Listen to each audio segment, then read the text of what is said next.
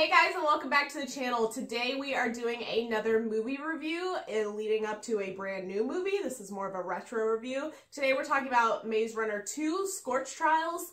The Death Cure comes out very soon, so we wanted to go back and rewatch and review both of the first movies because obviously those came out before we started our channel, so we don't have reviews for them up, so we're bringing them to you today.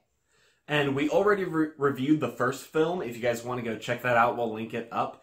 And so we're going to talk about the sequel, which is not as good.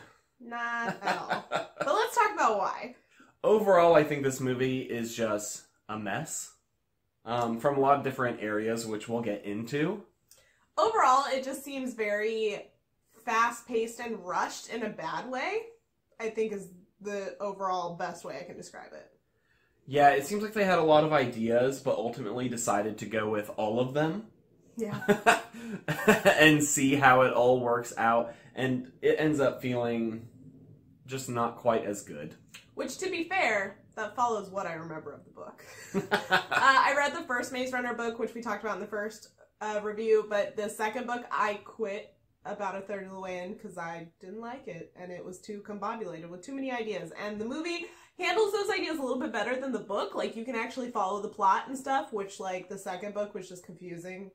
Maybe that's just me. I don't know. Maybe you're like, you're dumb. That book was so easy to follow. Whatever. I think the movie did it better. However, it's still not a great movie, so... I think one of the biggest things that stands out as you're watching this movie is it has so many chase scenes. All of them. It has like triple the amount as the first one. The first film felt like it was balanced and had like, what, 2 major chase scenes? Mm-hmm. But this one... seems like everything. There was no action that didn't involve a chase scene, which was weird. And there's a lot of action in this movie. So there's constantly running, which I guess fits with the theme, but it ended up being a little unexciting after a while. So let's talk a little bit about the characters from this movie. We still have our main people from the first one, our core cast. You have a few extra players on the villain side and also on the main character side, and most of them are very forgettable. This movie makes a very odd choice that instead of focusing on the people you got to know in the first film, which is like Thomas, Teresa, Minho, and Newt, I think were the main ones, they actually don't really have any development or arcs, I feel like, this entire film. No, not really. I mean, Newt and Thomas have a little bit together, but separate, not really. Instead, they spend the time focusing on all these side characters that come in and trying to make you care about them and give them their motivations. And it really doesn't work. It just doesn't fit well. I don't know. Like I said, they're forgettable. Like, you get to the end of the movie and you're like, who was who? Why did they matter? Yeah, and for example, this is a spoiler-free review, but I think mentioning character names and stuff isn't a big spoiler. But the end of the first film, you basically have 4 people that you care about and know their names and who is speaking dialogue. In the beginning of this film, what you don't realize is there were 2 people who also survived that were standing behind the main cast in the first one. And the beginning of this film decides to spend almost all the dialogue on these characters. So, like, they just show up and start talking. They're like, yeah, that's right, Winston. We've been friends forever. And you're like, wait, what? Who is this guy? Who I guess was in the first movie that no one noticed.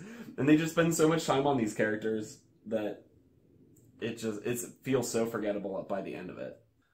So rolling right into the plot, like I said, I feel like they had so many ideas and they decided to say, let's do all of them. And I think this movie starts to become so generic for such a unique premise from the first movie. This movie does the opposite. And they're like, what if we just did all like the cliche generic, like apocalypse things? Another aspect that makes this movie very generic is they have a zombie-esque virus going around and infecting people, and they borrow a lot of themes from other prominent zombie films, and not just even with that part of it. There's a lot of pieces in this movie where I was pointing out and being like, oh, that's borrowed from this franchise, that's borrowed from this franchise.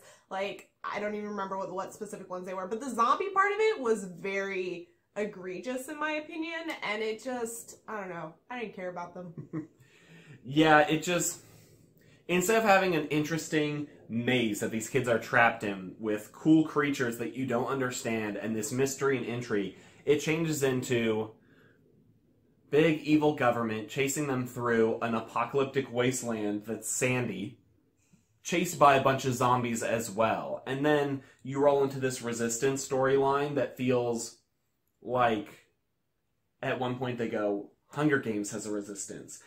Divergent has a resistance. We need a resistance. But I feel like there's just so many more ways you could go about it than just the generic, it's a resistance and we have to fight back against them.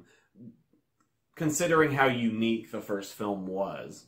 Not only that, but overarching storyline between all of the movies, this movie felt like it didn't really matter. The ending mattered. The last 10 minutes mattered. But the whole movie was just like leading up to those 10 minutes. Like you could have made it shorter. You could have done a whole lot else than made that like the first 30 minutes of the movie and then had something interesting. A lot of the middle part literally doesn't matter in the long run. At least I think so. Who knows? Maybe we'll get to the third one and all those things will matter. I don't know.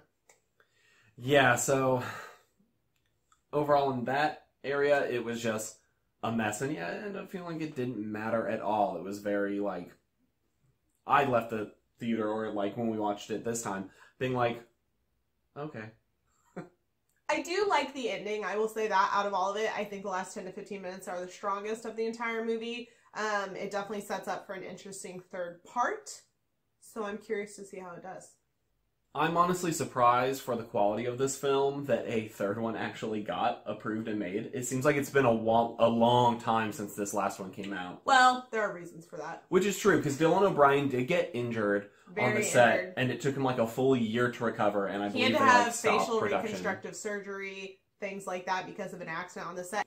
Yeah, and I think that's a little sad because I do think it will affect interest. Like, I completely forgot about this series, and then they go, oh no, the death cure is here, and it's like, plus it's a January release, which is not the best for kind box of a death office zone, numbers. Yeah. So we'll see how it does. Like I said, I'm surprised when they actually did make it through. I thought it was just gonna fade into obscurity. At least they didn't split it into two movies like a lot of these ones do. Oh gosh, that would have been terrible. But, so I'm interested to see how that one turns out. Overall, first movie much stronger than the second movie. Second movie is not unwatchable, but I probably wouldn't choose to rewatch it again outside of this rewatch we did for this review, to be honest. And now that the third one's coming out, like, there's really no other reason to rewatch it to prep for a movie. Yeah, overall, I think the first movie is rewatchable and unique, and you're better off just watching that one. But what did you guys think of the SCORCH trials? Did you like it? Did you love it? Did you hate it? Were you just kind of meh like us? Let us know down in the comments below. If you enjoy this video, please leave us a like. It really helps us out. And subscribe if you like our videos. We have a lot of different content, lots of different reviews, new stuff, old stuff that we're trying to bring your way. And if you want to see some of those, you guys can click right over there, and we will see you next time.